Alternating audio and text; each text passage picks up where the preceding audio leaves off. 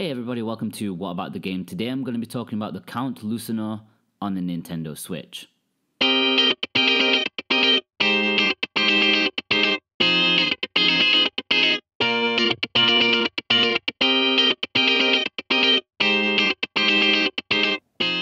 Following on with a horror theme, straight from the disappointing Don't Knock Twice, Merge Games have come in to publish the Count Lucanor, a retro-style 2D adventure game with an eerie vibe.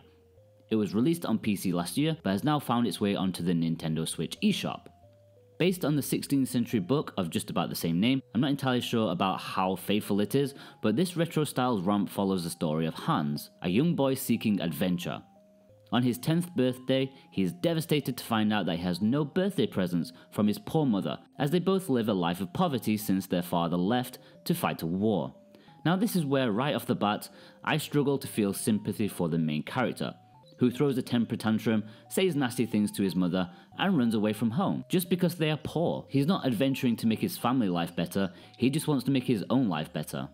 As soon as you have control of your character, you can remedy some of his faults by helping people on your way to adventure. It's not long before things start to get creepy though, as Hans wakes up in a nightmare-like world where things have become genuinely creepy.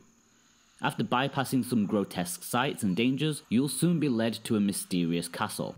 As Hans enters the castle, he is met by a blue kobold, who wants to test the young boy as to whether he is worthy to inherit the titular count's treasure. To do so, he only needs to guess the kobold's name. Sounds simple, right? Not quite. To find the kobold's name, you need to find letters hidden in the rooms of the castle, of which involve solving some sort of puzzle. Considering this is the biggest aspect of the game, it's a shame to say that they're all really quite simple. Whether pushing boxes around or finding items to use, they're not all going to challenge you.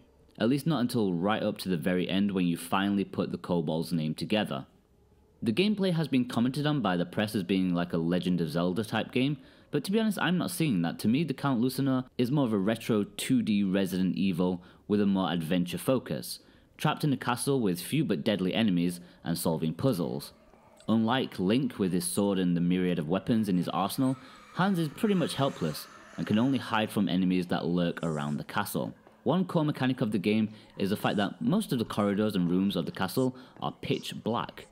You collect candles, which you use to help you find your way around. The light doesn't stretch far though, but you have the ability to place candles on the floor to stay there forever. Not only does this let you see bad guys in advance, but can be used in a sort of breadcrumb trail to see where you've been in a sometimes maze-like castle. As you start to pick up letters, you'll notice things around the castle starting to change or develop. You'll meet people in the hub area and in the corridors who do different things at different times, give you things or sell stuff, or give you a task. It makes the game feel quite more intricate than you'd otherwise think based on appearance. Sadly, the Count Lucanor isn't a particularly long game and will only last you a few hours, which is a shame as an expanded version would have been lovely. What does extend the length though is just how punishing it can be. The Count Lucanor is old school, baby. Autosaves, what's that? Just as I pointed out, it gives vibes of a 2D wacky Resident Evil, and the saving mechanic is very reminiscent. If you die, you go back to your last save. So save often, I hear you say. Well, remember the scarce ink ribbons in Resident Evil? Well, in the Count Lucanor, they've been replaced with gold coins that you use to bribe a crow to save your game. While you can find coins here and there, you need to use them to buy other things too, not only saving your game. At first I was distraught about time wasted, dying and so on, but it adds so much tension to the game that I actually grew to love it. Surprisingly, I think there is room for replayability in Lucanor, as even though I can't confirm, there are different ways to go about it, secrets to find and so on.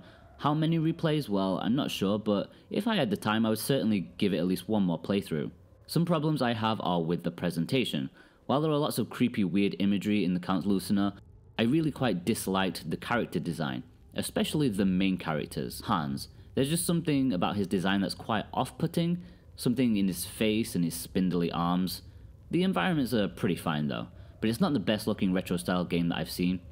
Sound design is also pretty middle of the road, with little music and some okay sound effects that try to enhance the creepy factor.